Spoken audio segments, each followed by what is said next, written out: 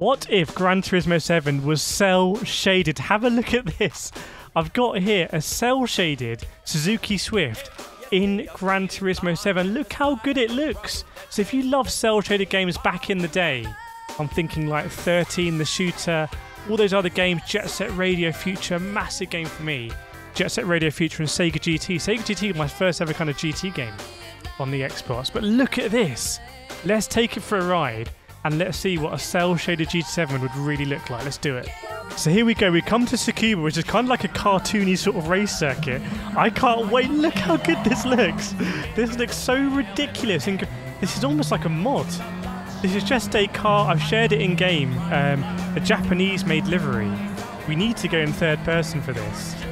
Because, honestly, I hope it comes across on YouTube, but this is like very weird.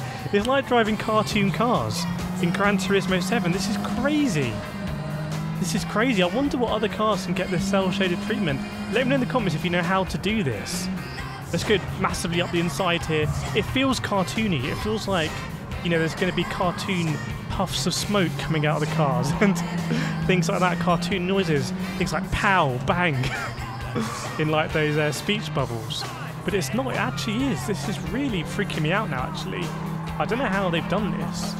I think also it's a testament to how good the Gran Turismo 7 just engine is in terms of how good it looks and the lighting and the reflections and everything.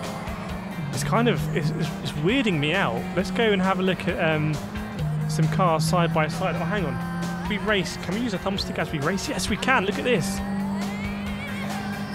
We'll have to do it down the next straight because it's sitting in my lap as we go side by side. Look at that car on my outside. That's absolutely crazy. I think when you go side by side like this sort of angle, look at the car next to us. It looks like a cartoony car. Am I way overboard here?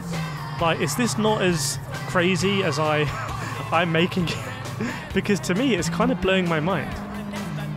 And I'm already thinking, can we have like a cartoon race of just all cartoon cars? Let's dive up the inside here.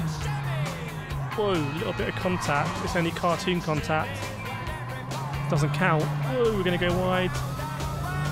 Anyone behind us? No. Yeah, this car is just... Obviously, it's just, you know, decals. And they're all set, but just the way it works. Have I scratched it up already? Am I scratching up the car? Is it getting cartoon damage? Let's have a look. But I think it's the side angles here, even when the shadows come.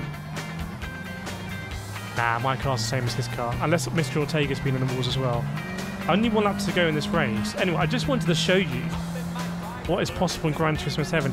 Kind of, you know, opens up the possibilities of if there were mods like you had an AC set of course from PC, just the possibilities. Like, imagine if you could create your own tracks and we could just have like a Pacific Coast Highway traffic mod track or something like that.